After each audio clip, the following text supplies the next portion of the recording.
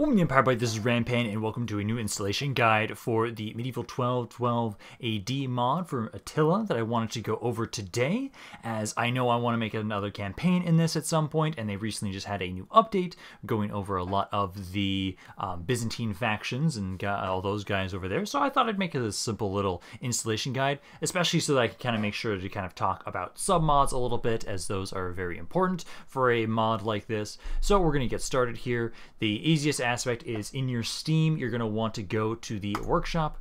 They do have other links to other locations where they have the mod listed, but for the most part, as far as I am aware, to my knowledge, the most up-to-date version of the mod is always going to be on the Steam Workshop, like ModDB, Total War Center. Haven't been updated in a while as I checked. To make this a little bit easier and kind of cheat for us a little bit, oh hey, look at that, there's one of the models.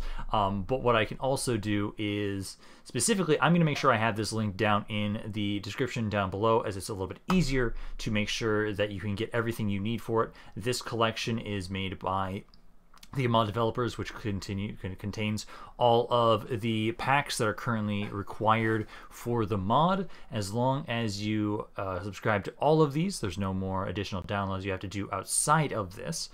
As long as you have all of these subscribed, you will have all that you need currently as I am making this installation guide to be able to run the mod. The most important aspect that some people might actually mess up is making sure you have the right load order. So they suggest the recommended load order they recommend is the scripts, siege map replacer, base campaign, models, then in order, and then you have the music at the end. The one slight addition to this is if you were using submods, this might be slightly different. For example, when I go to the mod manager aspect of Attila, I want to have a 4-turn per mod submod for the 1212 AD mod, as it runs a little bit too quickly if you have it and your characters die too quickly if you don't have the submod here for this. And so most submods for Medieval 1212 do require to be put in front. Do make sure you double check with the submod. Some will vary depending on what you are doing with the submod. Most oftentimes they have to be added before the rest of the mod are loaded in.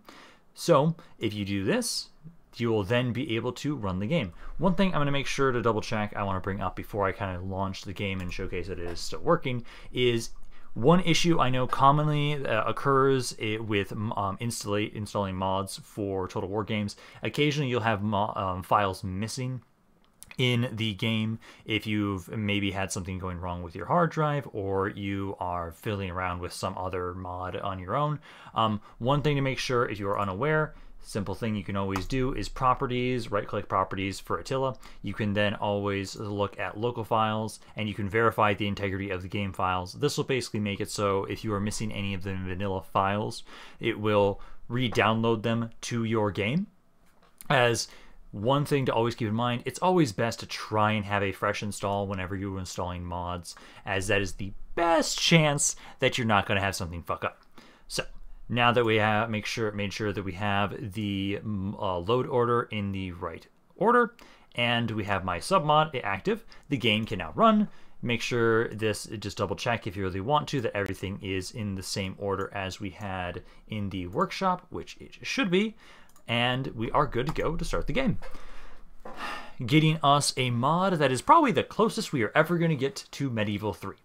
So I'm hoping you guys are going to enjoy this little install guide. Also, maybe just bring awareness to the mod if you are unaware of it. I always like making these installation guides, as even if it is a fairly simple process, if other people are having issues opening up and getting the game to run, these are a great area to kind of collectively troubleshoot with other people and get better feedback on why the game might specifically not be running for you. So now everything's ready. I could now actually start a campaign playing in the current version 1.2 that they have for the alpha of the campaign, where I know they made a lot of changes to like the Empire of Nicaea and Trebizond, wherever the fuck they are. There's Trebizond, and a couple others where they have been adding more to their units. But I'm gonna hope you guys enjoyed this video. Again, if you guys enjoyed it, make sure to leave some comments down below.